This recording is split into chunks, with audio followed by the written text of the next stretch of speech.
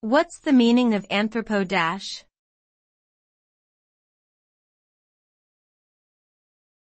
Anthropo.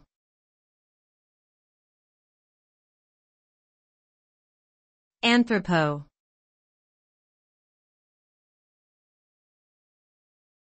Anthropo.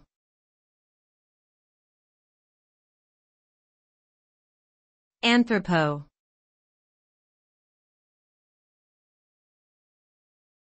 Anthropo.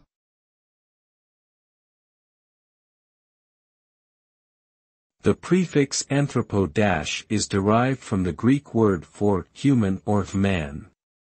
It is commonly used in English to denote something that is related to humans.